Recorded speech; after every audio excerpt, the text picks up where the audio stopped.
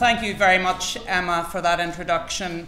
And can I say it's been a privilege and a pleasure to go to doors in South Belfast with you, because you are positive, you are confident, not only about South Belfast, but about the Union and our place within the Union. And we want to see you returned so that you can stand up for South Belfast and stand up for the people of Northern Ireland in the very effective way that you have been doing since you were elected back in 2017.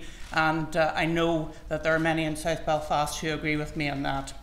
Colleagues, fresh and well you're all looking. And can I say it's wonderful to see you all here today. I know you've been putting in some long hours, and I'm looking at Jim Shannon there, and he's looking very well. Very fit, he says.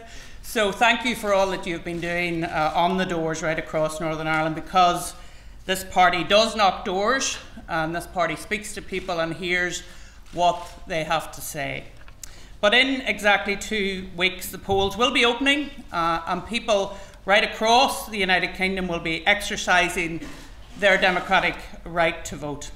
And in Northern Ireland, voters are faced with a very clear choice on what will be one of the most important polls ever held in Northern Ireland. This party is fighting for every vote, and every vote matters. Because the more votes we have, the more seats we have, and the more influence we will have. And today we publish a detailed manifesto which sets out our policies and our priorities for the next Parliament. And our manifesto, of course, complements our 12-point plan for Northern Ireland, which we launched last week. And we make no apology for focusing on Northern Ireland and for publishing detailed plans for moving Northern Ireland forward.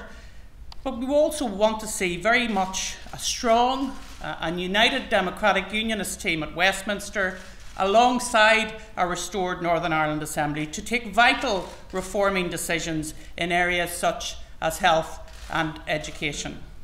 So I urge people on the 12th of December to vote for a strong team with a track record of working with others at Westminster to deliver, that has secured an additional £1.5 billion for the people of Northern Ireland, for their healthcare, for their educational outcomes, for infrastructure, and of course those all-important city deals.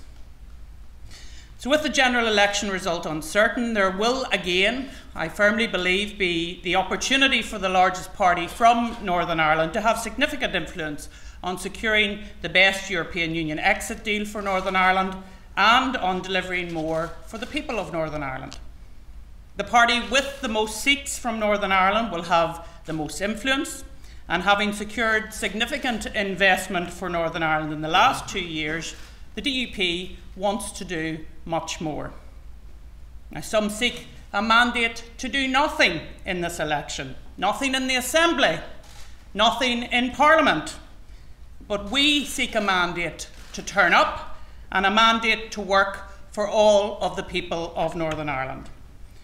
So a vote for the DUP 2 weeks from today is for increased family incomes, where we're asking to raise personal tax and national insurance allowances, increasing the national living wage, and having more younger people entitled to it.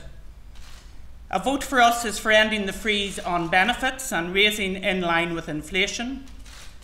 A vote for us is a vote for older people, for the restoration of television licences for the over 75s, and maintaining the pensions triple lock and universal fuel payments.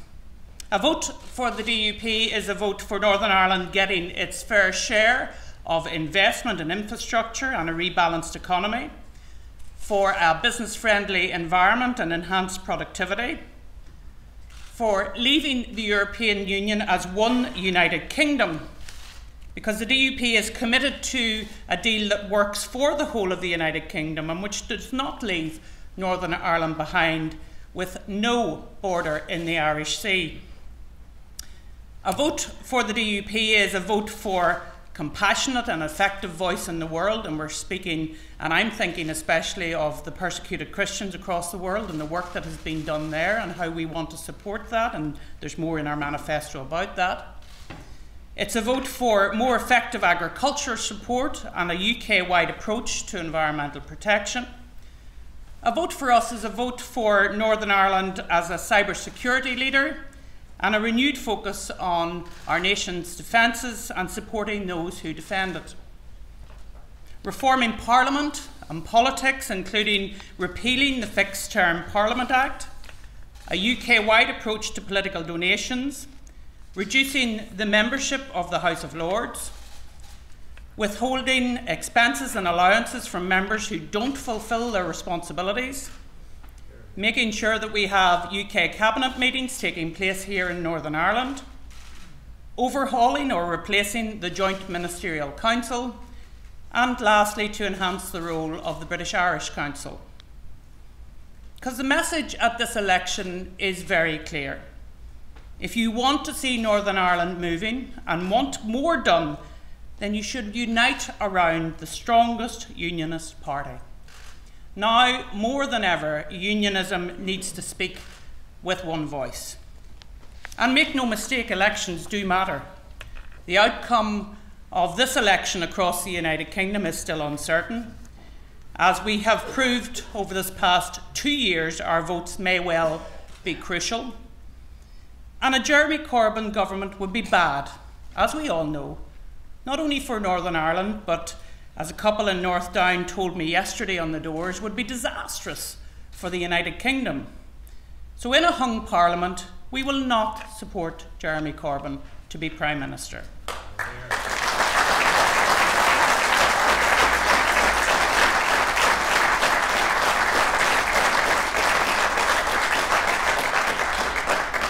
So what we need is a mandate for our manifesto and our plan for Northern Ireland, to protect Northern Ireland and to get more done for Northern Ireland.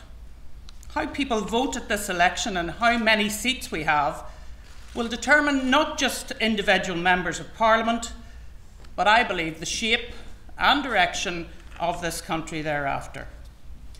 Unionism needs its strongest team, and it needs to work together.